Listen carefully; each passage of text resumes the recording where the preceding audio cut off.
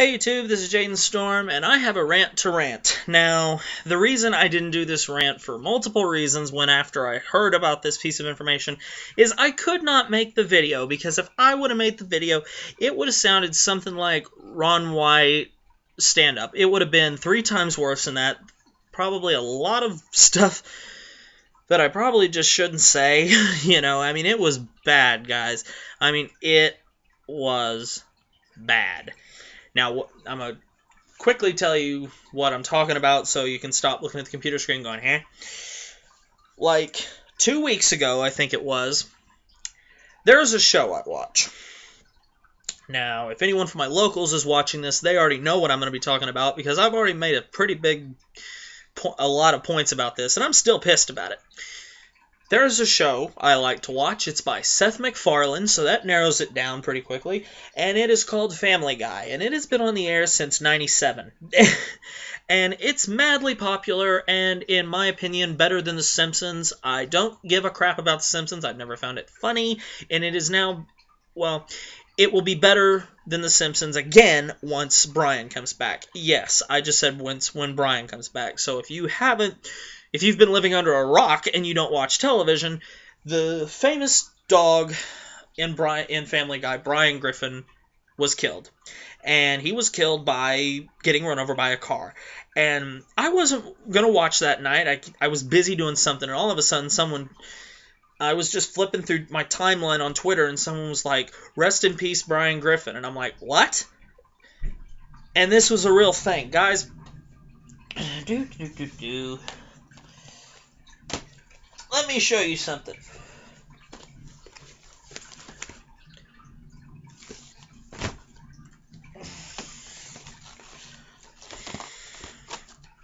I think it's fair to say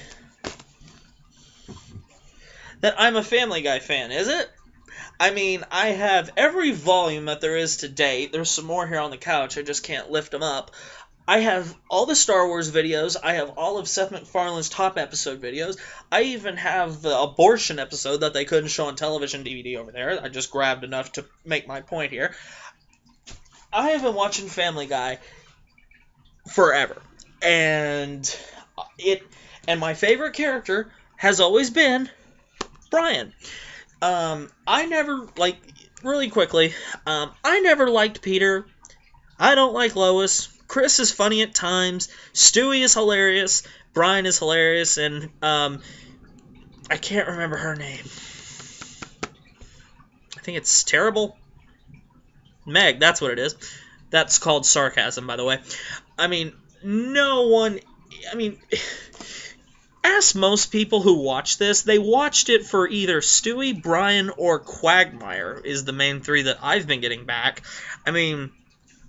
I found some people who said they watch it for Peter because they find him funny. Personally, I find Peter kind of annoying. I haven't found one person that said they watch it for Meg or Lois. I found a couple people that said Chris, but I was doing some research online, and I found this thing where they were asking people who their favorite character was, and it was Brian. And if you guys don't know, the guy who creates this, his name is Seth MacFarlane, and he does the voice for Brian Griffin, but he also does Peter and Stewie and a lot of other people in the show. But Brian, he does in his own voice. It is a way of him putting himself in the show. I always liked Brian because it seemed like he was the smartest one in the family, and that's what made it fun. You have a grown man who's a complete idiot. You have a mother who's a slut. You have a daughter who just shouldn't be alive. You have a son who's dumber than a $2 steak. You have a baby that wants to take over the world, kill his mother. The list goes on and on. And then you have a dog that drinks, smokes, drives a car, fucks hot girls, makes a lot of jokes about politics. He was hilarious. It was like reading the Sunday Funnies. I don't understand why you would kill your most popular character, or one of the 2. If you had to say what are the top 2 popular, it'd be Brian and Stewie. That would be like saying, okay, let's go back, remake the Star Wars movies. Luke Skywalker dies in the first 15 minutes. The whole series is about Princess Leia. All of a sudden, the series sucks. It would be like...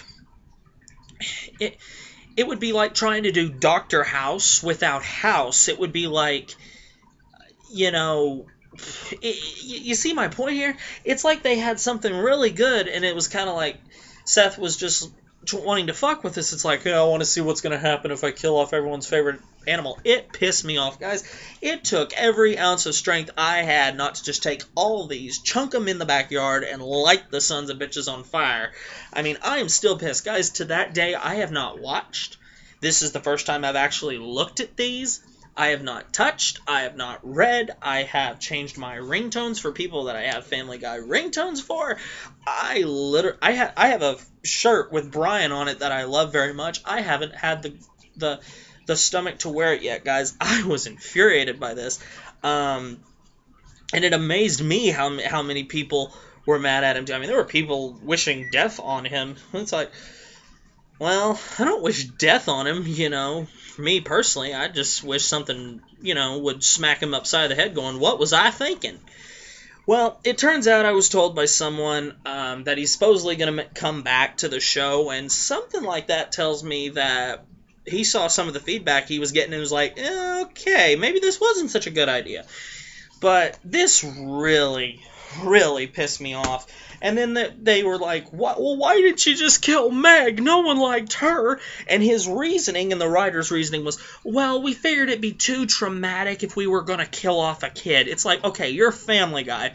This is the show that has been canceled twice and then brought back. Since when do boundaries, because you're afraid of pushing it over the line, ever come across your head? These people... You've made fun of abortion. You've made fun of Terry Schiavo, and that whole bit was very distasteful. You've shown us you've made a lot of things that were pushing the boundary between distasteful and funny, and you're worried about how the world would react if you were going to kill off one of the kids. It just doesn't make a whole lot of sense to me. I mean, so that excuse didn't work on me. It's like, okay, that's bullshit. Move on. But, oh well, I hear he's coming back. I will not watch Family Guy again until Brian's coming back. I don't care what you say about that. I just don't find the show funny without him. I know what some of you are going to say. Well, how do you know you don't like it if you haven't tried it since he left? Well, I don't know, and I'm not going to find out. Because the whole reason I watched was Brian and Stewie. That was it. I actually wish... Here's a picture of the two of them. I actually wish Seth would just take Stewie and Brian and give them their own cutoff like they did Cleveland. I mean, no offense, who the fuck liked Cleveland? I mean, what'd they do? They decided we don't have enough shows about black people, so here we go, a black people cartoon.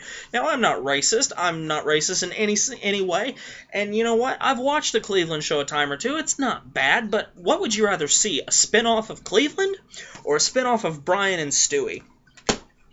That's a pretty simple answer. So anyway, guys, in the comment section below, I would really like your feedback. Do you watch Family Guy? Do you like Family Guy? If so, who's your favorite character? Were you infuriated when you heard that Brian died, or did you watch the episode? I've seen the clip of it. I haven't seen the full episode. I have heard that the Griffin family got another dog, and he's voiced by someone from The Sopranos, but I really don't even want to hear his voice. But anyway, guys, in the comment section below, please give me some feedback. I would love to hear what you have to say. Comment, rate, subscribe, thumbs up this video for me, and I will see you later.